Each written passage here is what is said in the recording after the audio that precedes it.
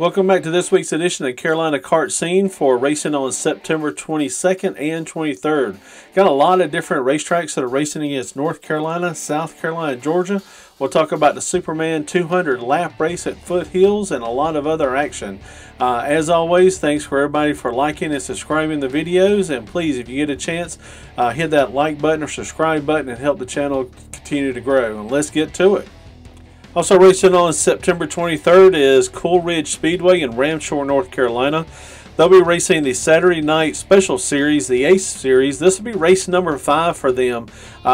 They've had a couple of different rainouts, but this series and this track always put on a really good show and really fast event. They've got a lot of different classes, Clone 375, Clone 425. They also have the Ace different ones that will be racing for that particular series. So check out Bob's 4Cycle Forum and also their Facebook page for lineups and different items to go out.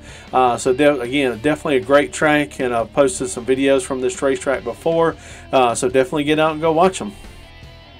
Next up, running North Carolina is Margarettsville Speedway on September 23rd. They'll be putting on the WKA National Dirt Series.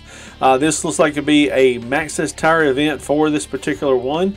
Gates open up on Friday for parking from 4 p.m. to 9 p.m. And then Saturday, gates open at 8 a.m. with practice start at 11 a.m. This is a great little track. I've posted videos about this track before, and they have a lot of good money that's on the line. A couple of them are guaranteed, and a couple of them are for kart minimums. Junior classes, future stars, clone heavy, semi-pro, national, all kind of different classes. So definitely check out their Facebook page for any updates, and hopefully you get out and race with them. First up is Tri-County Kartway in Kenly, North Carolina. They'll be putting on race number 6 of their Backyard Series on September 23rd. This is a great racetrack that always puts on a great show and a great surface that they have there. Not 100% sure about the times that they're opening. Usually they open real early in the day, so it gets in the show and gets everybody in and out there in a good bit of time. And also not 100% sure if this is going to be a Reaper tire event or an open tire event. So definitely check out their Facebook page for any updates they have during the week, and also for parking. So hopefully you can get out there and race with them or come out there and watch. Next up is New Beginning Speedway in Dobson, North Carolina. This is a racetrack I talked about a couple of weeks ago, just north of Winston-Salem, North Carolina. They have new ownership going on with this track. On their Facebook page, they've updated a lot of work they've been doing to the track as far as track safety, different erosion issues they've had, electrical safety. So they put in a lot of work for the track. And on September 23rd, they'll be racing. Gates open at 10 a.m. with God's Garage at 12 p.m. And then later on in the day, they're going to have mower racing a little bit later at 5 p.m. So hopefully they'll have a great show and put on a fantastic event. First up, running in South Carolina is the Superman 2 race that is being put on by David Edelwine at Foothills Raceway. Very unique race that they're going to have. They're going to have a 200 lap race for the Superman 390. What happens is that you'll go buy a Predator motor, still in a box, do not open it, do not touch it, mess with it, or anything like that. Bring it to the track, and it's going to go into a big pile, and then they will draw out numbers, and you will run that particular motor that night.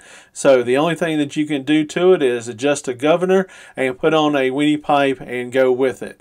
This is going to be very interesting. At the 100 lap break, they're going to stop, refuel, and then go for the next 100 laps. So it's going to be a really interesting night.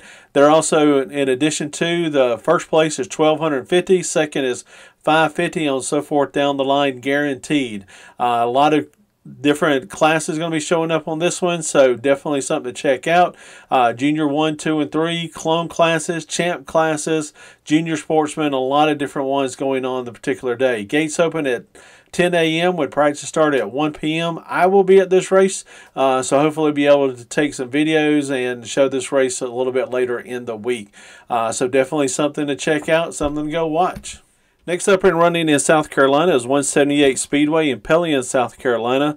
They'll be running on September 23rd with gates open at 3 p.m. Practice start at 5 p.m. They've got a lot of different classes they're going to have on the line. They're going to have All-Pro Clone, $1,000 to win for that particular race, 25 laps. Clone Medium, $350, also $300 to win. So a lot of great money on the line. They also have junior classes, juice box, and also they will run champs if at least 4 champ carts will show up. So this is one of those racetracks I keep saying I want to go to, but hopefully one day I will make it out there. So definitely a great little track to get out to, and hopefully you'll be able to run with them. Also running on Friday, September 22nd is going to be Warrior Creek Speedway in Gray Court, South Carolina.